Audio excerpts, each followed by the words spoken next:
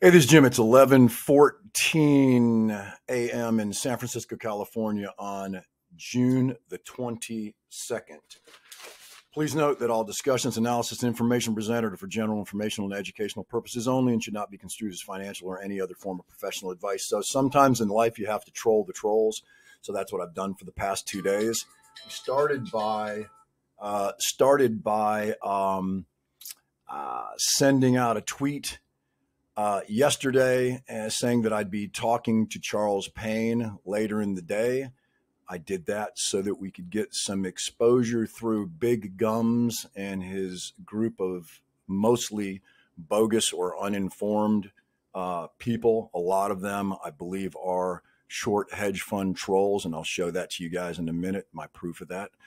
But what we decided to do is, since the Twitter account is so heavily shadow banned still, and especially when I talk about things that are sort of sensitive to people in power, I wanted to do it this way.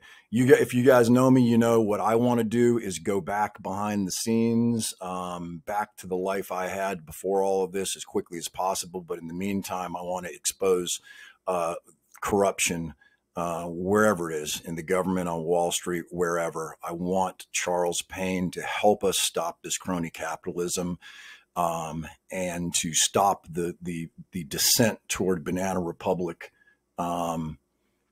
becoming a banana republic that we're on right now, a descent in a nosedive. So hopefully he'll help us out, and this was the best way to do that. I trolled them again today. But again, if you read these very carefully and you don't have any preconceived notions, you'll see that it says in about 3 hours, I'll be explaining to Charles Payne. Well, 3 hours passed, and I'm now explaining these things to Charles Payne. So I never used the word TV. I never said I was going on his show, but what I did was basically troll the trolls. So mission accomplished. Here's what I wanted to point out.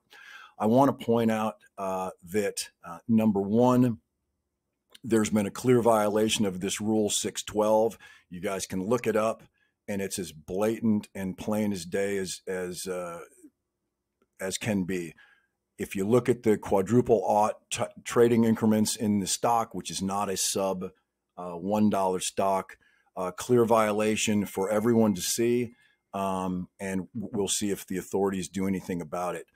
Adam Aaron hasn't mentioned anything about it. What he does tend to mention frequently is this magic number 3, the same number that Charlie Gasparino has mentioned, the same number that a Twitter personality that's set up multiple Spaces calls has talked about. And he's a person who obviously owns the AMC debt.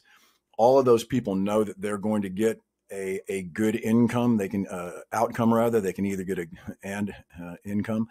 They could either get a good outcome or a great outcome based on this dilution.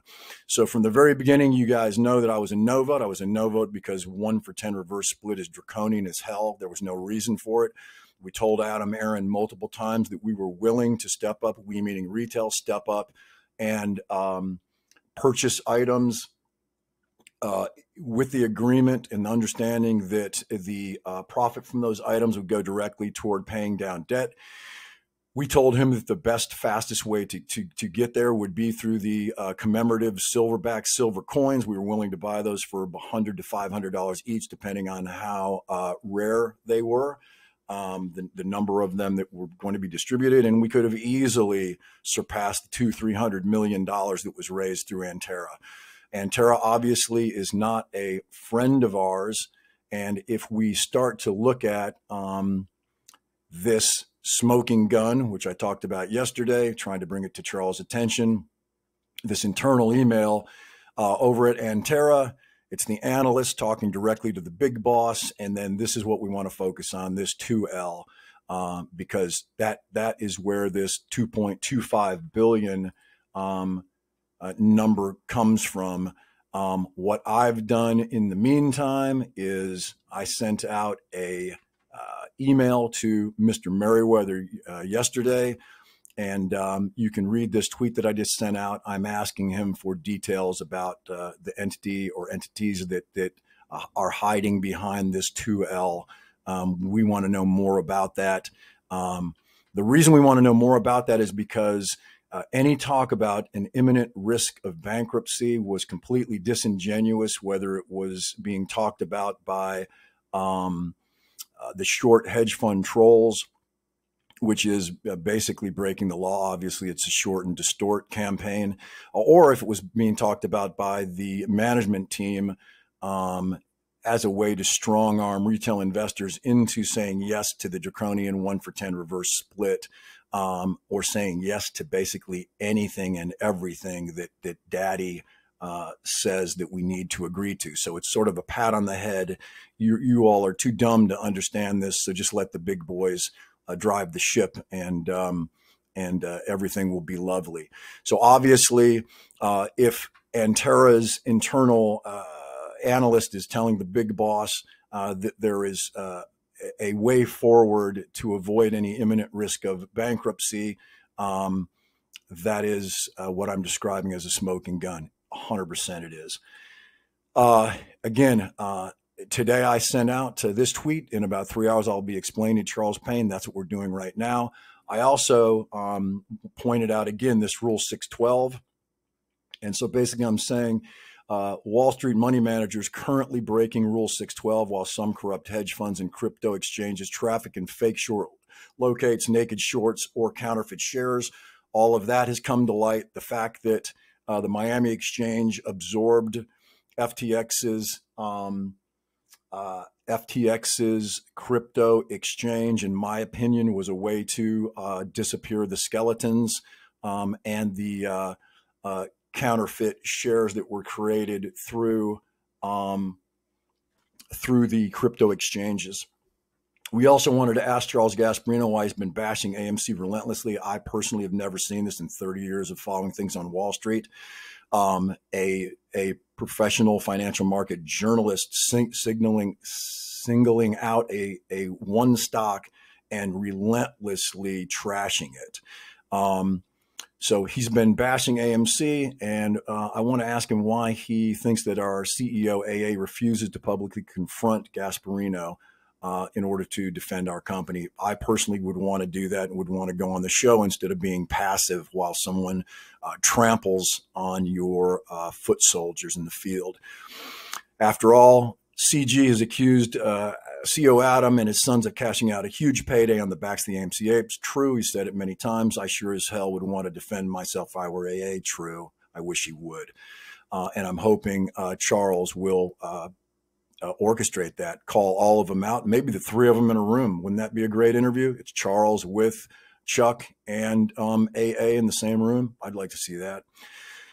Note here, retail's been bloodied in the trenches, some even forced to sell into the hole in order to pay bills. I have the personal direct knowledge of this. I've talked about it in all the Spaces calls, the brutality that I learn about every day when I click on this message tab, because my DMs are wide open and I have to hear these stories from families, a lot of them veterans that have served multiple tours overseas and been shit on when they came back, not had their backs covered, not had their bills covered, not have had good medical care, while people pile across the border and get free everything and the best of care in every facility.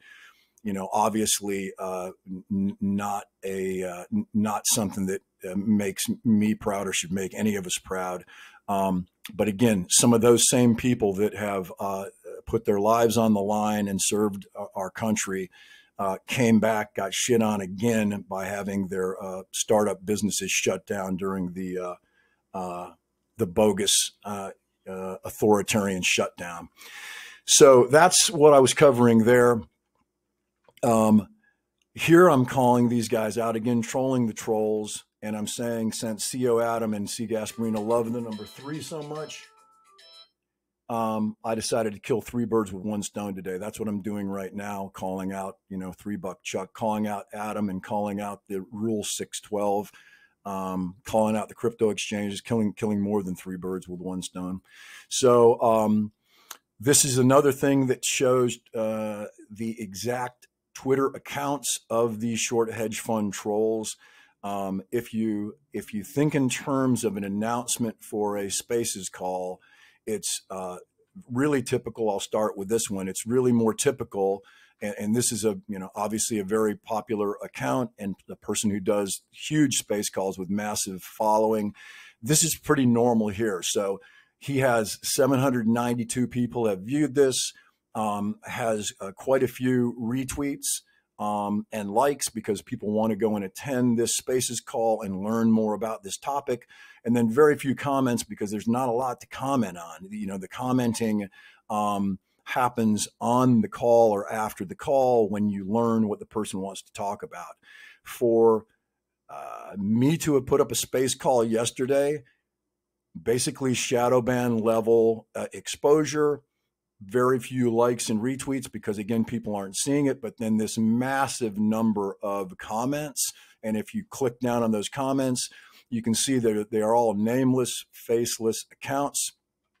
They are, in my opinion, short hedge fund social media trolls that are paid to come in and trash anyone who's pro AMC, pro retail, and especially someone like me who has a specific model and decades of experience and can use my network of people, including Pedro, to specifically call out exact timestamps of fake trading and manipulative trading intraday. So if you drill down and you look at those comments, what you'll see is that they are nothing's constructive. There aren't questions. It's all trash BAM, trash Ethan, and Optimal and Daily. Trash anyone who sticks up for retail and is not happy with a draconian 1-for-10 reverse split bludgeoning at the hands of management, even though management has cashed out huge amounts of money themselves and the family members. And then again, management has refused to literally accept support and money from the retail audience when we've offered to do any number of things, but really the best collective idea based on votes and polls and spaces calls was the silverback silver coin idea that Pedro came up with.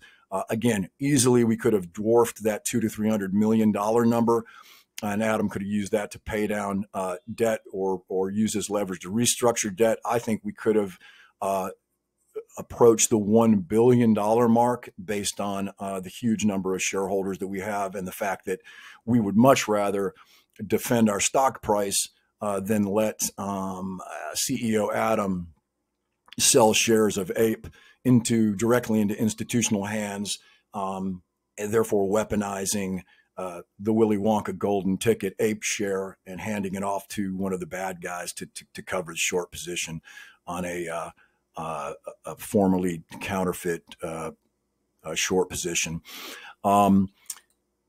Lastly here, again, this email that I sent to Mr. Merriweather yesterday, you guys can, take a look at that and read what I'm specifically asking for, dear Mr. Merriweather. Please share a reference document or link to a document or balance sheet, or share the specific name or names of entity or entities that are described as 2L.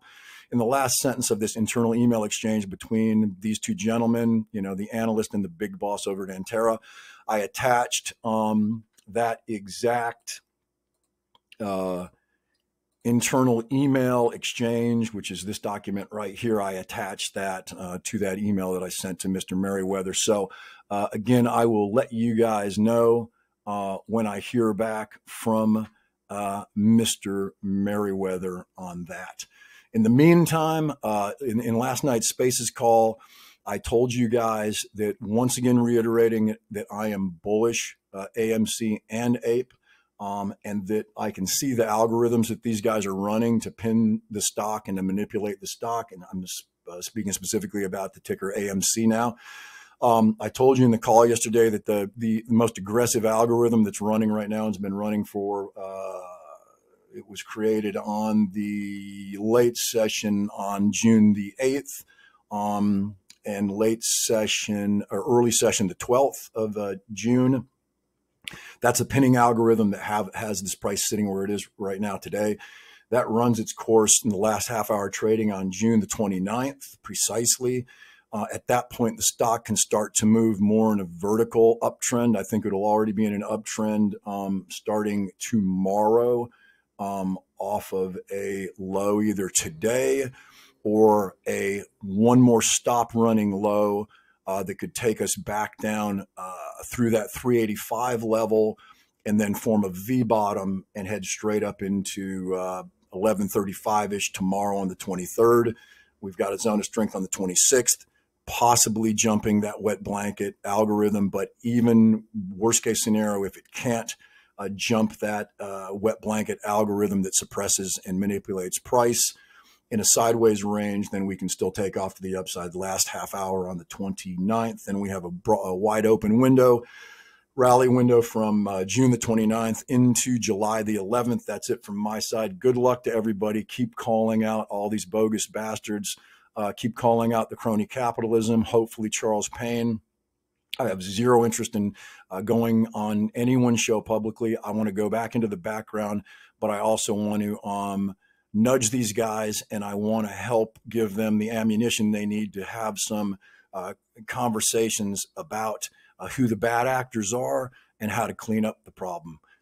Thanks again to everybody, and good luck.